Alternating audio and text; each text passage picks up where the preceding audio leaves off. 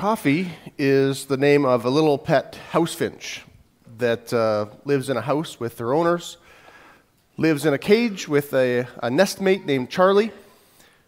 But Coffee runs into a serious problem every once in a while. Her claws on her feet grow so long that she sometimes loses control of them and they get caught up in things. She gets caught up in her nest or different things and needs some assistance. One time her owners found her almost dead, hanging upside down for hours, as far as they could tell, from her nest, and just couldn't get herself free from that. They found her in time and nursed her back to health, but they found from that time that they need to regularly take this little bird and clip its long claws so that she doesn't run into this problem again. When it's time for them to do this, they have to reach into her cage, and she doesn't like that. She will fly every which way to all 8 corners of this cage to try and escape from the hands, escape capture. But once her owners do finally get a hold of her, they grasp her firmly but gently in their hands, and they can feel her heart beating a mile a minute and her trying to escape and struggle and peck at the hand to try and get herself free. But the owners hold her steady and eventually clip her nails and release her back into the safety of their cage, where she can fly and sing happily for a number of months before they have to go through all this process again. Her owners say this: "It's sad when she distrusts me. Charlie, Coffee's nestmate, seems to enjoy being held and stroked, simply receiving the care for what it is as we clip his nails." And then the owners ask this question. I'm just going to leave that there. Then they ask this question: who are you more like when God gets a hold of you, when God gets you in his grip and needs to do some trimming, needs to do some work in your life? Are you like Coffee, who struggles and fights and tries to resist it? Or are you more like Charlie, who can receive rest and care, even when it's scary or even painful? Surrender is at the heart of all of our lives as followers of Jesus. We talk about Jesus being our Lord and our Savior. As we talk about Jesus being our Savior, he's the one who paid the price for us. But even the act of receiving that free gift of salvation is an act of surrender. It's coming to the end of ourselves and realizing that I can't do this myself. I can't save myself. I can't be good enough by myself to earn this salvation or to make this sin in my life disappear or be paid for. And so we surrender ourselves to him when we're saved. But the whole idea of Jesus being our Lord, that's also about surrender. It's about saying yes to his plans and his purposes for us and saying no to ourselves. It's about acknowledging who he is and who we are in him. And so surrender really is at the heart of who we are if we're followers of Jesus. He really can't be our Lord or our Savior if we've not surrendered ourselves to him, if we haven't said no to ourselves and yes to him. And this morning we're going to take a few minutes and look at this idea of lordship and surrender. The idea of lordship really means that we've willingly chosen to be submissive to someone else, to another authority. And so for us to say that Jesus is Lord, he's the Lord of my life, it means that I've submitted myself to his authority. What he says goes. What he wants is what I choose to want, saying no to what I might choose for myself or want for myself. As a starting point for looking more fully at the idea of surrender, we're going to look more closely at this passage from Exodus that Barry just read. Very familiar passage to us, the first section really of the Ten Commandments, that we can probably all recite the Ten Commandments in one translation or another. But there's things that we miss or we skip over if we don't slow down and really see what's there. Even before God gets into what the command is, he starts off with 2 things. Look at what he says right there at the very beginning of verse 2. I am the Lord your God, who rescued you from the land of Egypt, the place of your slavery. So the first thing that he does is he reminds his people of his position. He reminds them of who he is, that he is Yahweh. He is Elohim. He's the Lord. He's the Master. That's who he is. He starts off all these 10 commandments reminding them of who he is and his position as God, as Lord, as King, as the one who's in authority. He's Yahweh. He's the one true God, the only God, who's entered into this relationship with his people by a covenant that he's entered into with them. That he would be their God and they would be his people. They would be his possession and he would be their God. So he points out his position, but then he also reminds them that he's also their deliverer.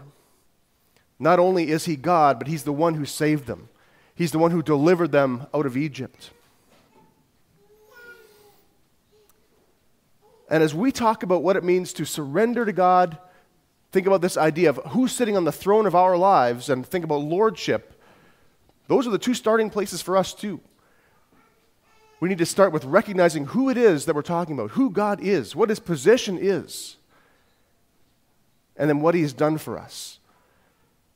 That he is the Lord, that he is the Master, and that he is our Savior and our Deliverer. Those are the starting points. And we need to acknowledge God for who he is, not for who we'd want him to be, not for who we wish he was, but for who he actually is. And then the passage goes on to describe some of the dynamics of this relationship. This relationship that starts with him being sovereign, him being Lord, and him being deliverer. And we see that in verse 3. You must not have any other God but me. You must not have any other God but me. No other gods. Some translations say no other gods before me. Now, does that mean that God is to be the head God above all these other little gods? That God is someone we can kind of add into all the other gods in our lives?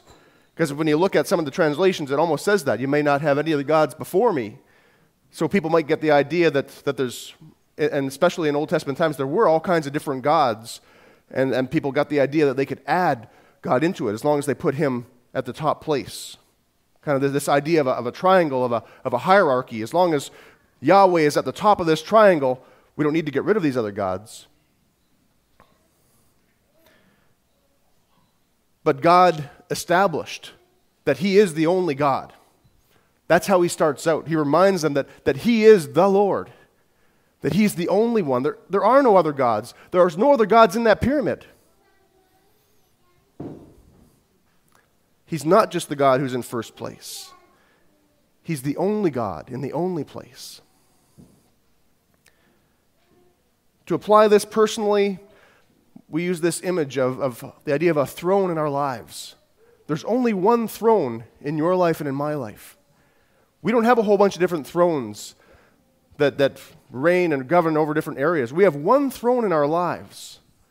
And so we come back to the question of who is it that's sitting in that throne? Is God sitting in that throne? Have we accepted his authority? Have we said yes to him and submitted to him? Or is someone or something else sitting in that throne? As our Creator, God knows that we have this desire to worship. He knows it because he made us with that desire. And it's his desire that we have this close, intimate relationship together. He also knows that if we're not careful and if we're not intentional, that we're easily distracted and that we can put other things in front of him. That we can let other things or people or relationships or whatever they are, we can let them take the place, his place in our lives. And so he reminds us, no other gods. No one takes my place. That's the first commandment that he says there.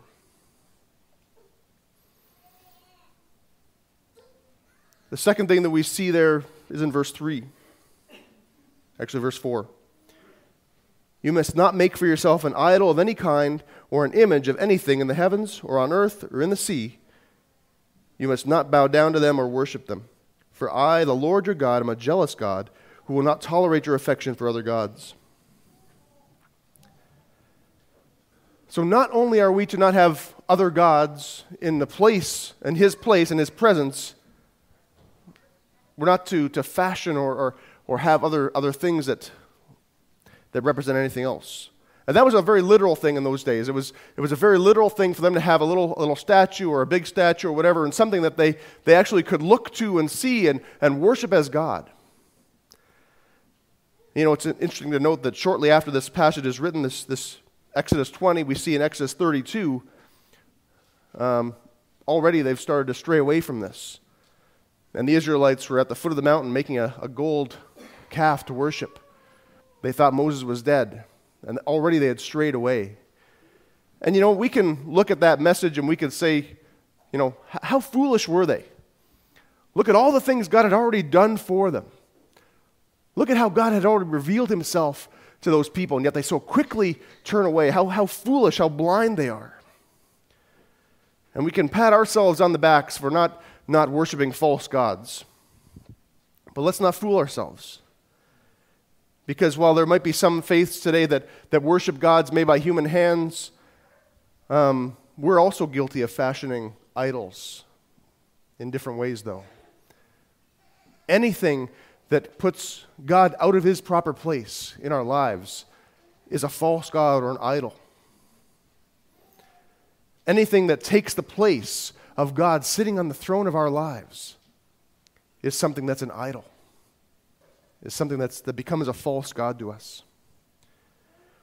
How do we identify these false gods? How do we identify anything in our lives that is maybe pushing God out of His place, or we're allowing to take the place of God? Here's a couple of questions that might help us to identify those. What gets in the way of your growing personal relationship with God?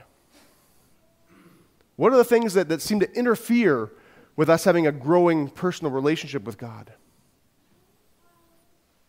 Because if we're not devoted to spending time with God, to knowing Him, to learning from Him, to being in His Word, and growing in that personal, intimate relationship with Him, then there's something else that's in God's place. There's something that's there that's blocking us, that's stopping us. And someone looking at us from the outside in might look at us and describe our personal relationship with God as being a relationship of convenience. We run back to Him when we need Him. We turn to Him when there's a problem. But in our normal everyday lives, He's not sitting on that throne. The second question is this, that might be an indication of things that are distracting us, that are sitting on the throne of our lives. What inhibits you from faithfully serving God in your church? Because if we're followers of Jesus, God has given us gifts and abilities that He's called us to use in His church. And He calls us and He expects us to do that. Each one of us, you and me, have different gifts, different abilities, different callings on our lives. We have a calling to be the hands and feet of Jesus for people. We have a calling to be out in the world and spreading the good news of Jesus, inviting people to know Him. He's called us in lots of different areas. But if we're not being faithful to God in using the gifts that He's entrusted to us for the building up of His church, then I think we've somehow allowed a false god to sit on that throne. We're not walking in obedience to Him. And so we need to identify those things in our lives that become false gods. Those things that have knocked God out of His proper place. Whether it be self, and that can include things like pride, fear, or apathy. It can be things like sleep or our health or sports or family even. Jobs and careers. There's all kinds of things that can put God out of His place and be sitting on the throne of our lives.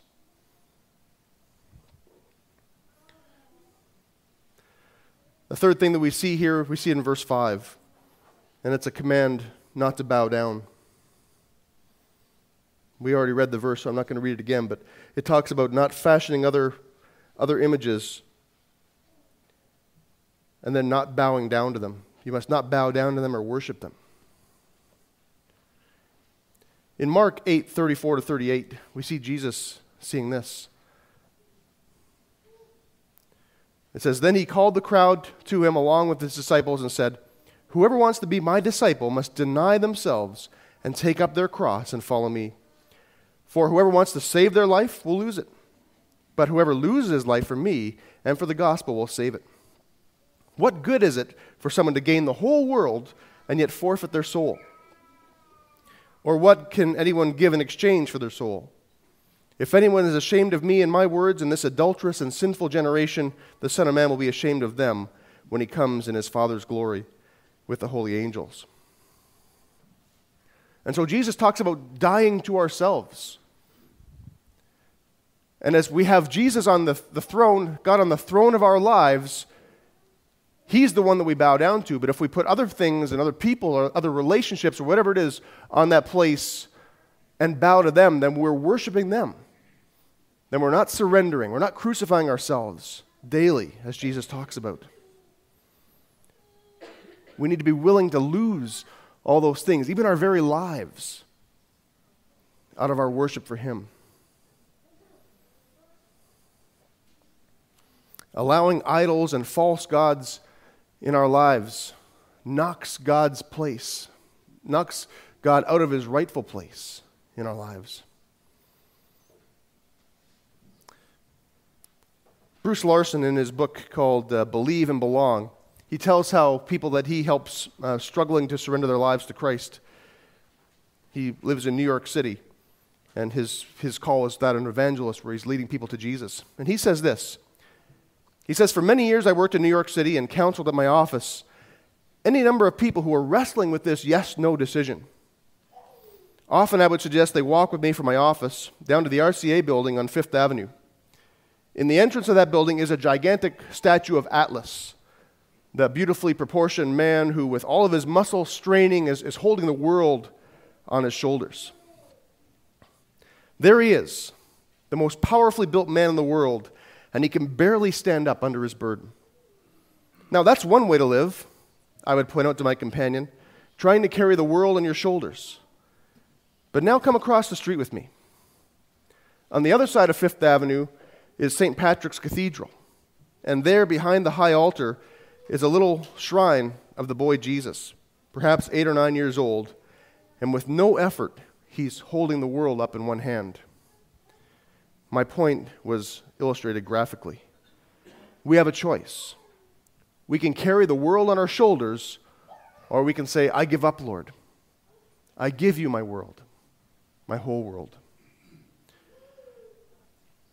For you and I, true lordship, if we say that Jesus is Lord, and if we sing those words, and if we believe those words, it requires surrender, genuine surrender, saying no to ourselves, being willing to die to ourselves, die to our desires, and putting to death anything in our lives that threatens to take the place of God on the throne of our lives. What false gods, what things in your life threaten to take that place? Is God on the throne of your life?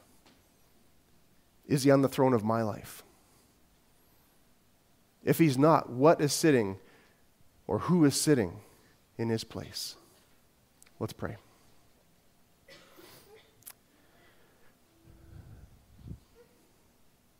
God, you are Lord, and you are King, and you're the only true God. And God, while there are not other literal gods in this world, other literal spiritual beings that are gods, there's things that we allow to become gods in our lives. God, show us. Reveal to us the things that threaten your place. God, we want you to be on the throne of our lives. We want you to be sovereign. We want you to be our Lord.